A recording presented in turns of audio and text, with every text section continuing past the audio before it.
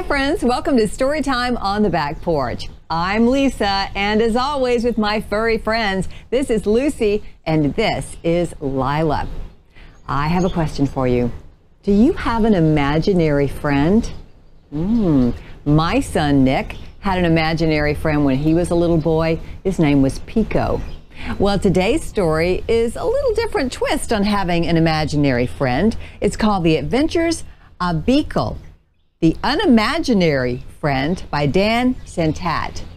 Let's find out what's different about this story. Are you ready to listen, Lila?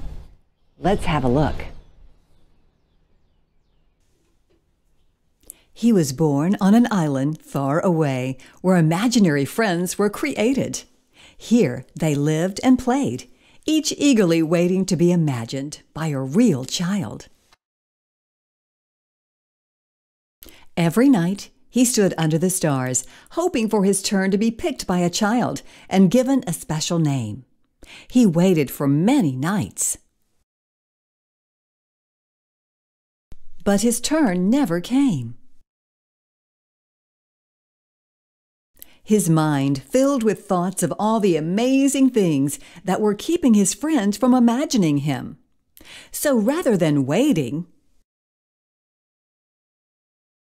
he did the unimaginable. He sailed through unknown waters and faced many scary things. But thinking about his friend gave him the courage to journey on. Until he reached the real world. The real world was a strange place. No kids were eating cake, no one stopped to hear music, and everyone needed nap time. Then he finally saw something familiar, so he followed.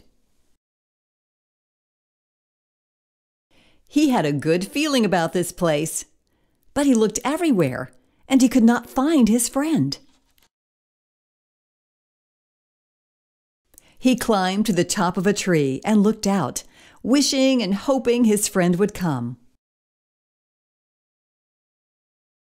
But no one came. He thought about how far he had come and how long he'd waited and felt very sad. Then he heard a noise below. Hello?